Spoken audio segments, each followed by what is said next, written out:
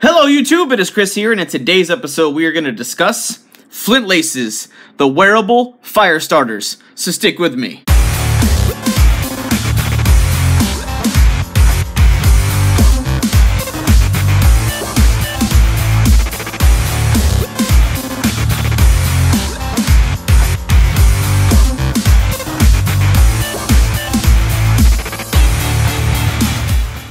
Welcome back everybody, and thank you for sticking with me. Like I said, in today's episode we are going to be discussing Flint Laces. Now these Flint Laces are created by the guys over at RattlerStrap, who actually are the ones who designed and made my paracord belt that I've been wearing for many years. Let me tell you what, this is probably the coolest way for me to be able to wear an extra 100 feet of paracord if I absolutely need it. Now if I ever had to use it, would I be out a belt? Yep.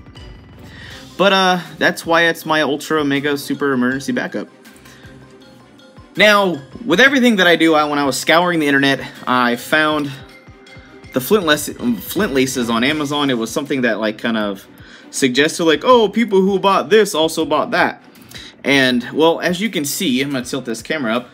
You can see I already have these bad boys on my work boots. And my work boots are dirty because I work in them.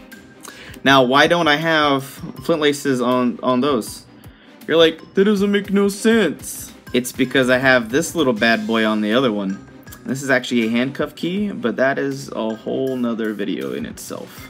So I try to, maximize my everyday carriness as far as, escape and evasion, fire starting. So, without letting this video take too long, let's jump to the test footage and see how well they work.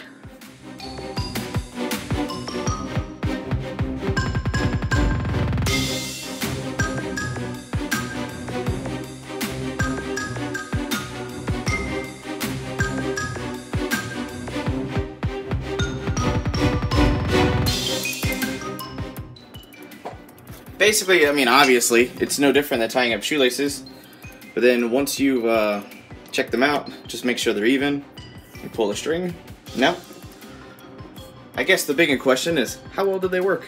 Now, generally speaking, they come with a striker, but if you don't feel like taking that striker off unless you absolutely have to, I'm going to be using this cheap little knife and light a few different tinders and see how well the actual ferro rod works as far as striking a spark. Now, this is a lot smaller than a normal ferro rod, so it won't necessarily be super comfortable.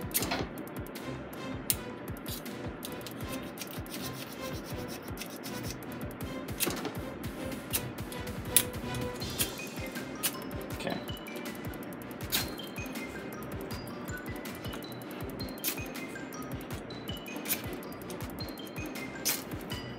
Now, this does not generate nearly as many sparks as a really nice ferro rod, but with the right tinder, it'll work really well.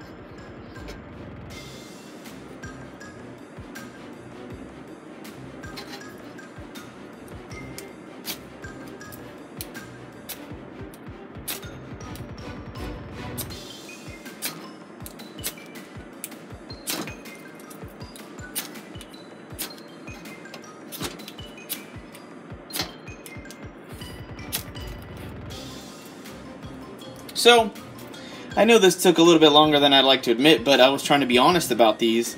It does work, but it's a backup to the backup. Definitely have a lighter, definitely have a really good fire steel. This will work. This is much better than absolutely nothing. But FireSteels that are on paracord bracelets and things like your shoelaces, they are very awesome to have. But like I said, they're still a backup. They're nothing that would be your front or first line of defense or, protection to keep yourself warm. Having a really good tinder will definitely be helpful, but if this is all you had in the rain, you could be out there for hours. Well, I hope you guys enjoyed that test footage as much fun as I had testing these and actually seeing how well they work. Now, I know I didn't light too much on fire, but it was a good example of how it worked. And they're decent. as how I describe them, as a backup to the backup to the backup to the backup. This is your last resort. This is your last ditch effort. You've lost everything on your pack. Your pack floated down the river. Bear took it, whatever. You know, Marauder stole your crap. If they gave you your boots, you can still start a fire, and that could be the difference between life or death. Now, I know, as you guys know, I take my fire starting very seriously, such as my EDC Altoids Survival Tin, which is in another episode that I'll link down in the description box below. Having something really awesome, like a Bic lighter with a waterproof container like this Exotac Bic lighter container is really important, but so on and so forth. You see what I mean? It's not just one thing to rule them all, and these definitely don't replace something like a really high quality fire steel like the Lightning Strike FireStarter. This is probably the best one on the market as far as how reactive the fire steel is and how it channels everything to it, but this isn't not a review about that, but I'll kind of let that hang out. And so I don't have this on the other boot, so this is kind of hanging out extra, but I snipped it off. Oh yeah, and by the way, it's made of 550 paracord. So what did I do with this? What did I do with that other fire steel? Well, as you know, I like to try to find multiple uses for various things, and I know a lot of you have seen my LifeStraw survival kit that I built, and I have a few pieces that are floating in and out while I'm experimenting, but I took that little Flint lace thing and I popped it right there inside that Ranger band. So I found that this piece of kit to be extremely useful, really good for some knickknacks and being able to do some different projects with it. But that just about does it for now. If you guys like this episode and like this demonstration and thought these Flint Laces were cool, definitely throw a big thumbs up to this video, and definitely consider shopping at all those Amazon links that I have down in the description box below with all the gear that I mentioned in today's episode. But that just about does it. I hope you guys have an absolute wonderful day. I'm out.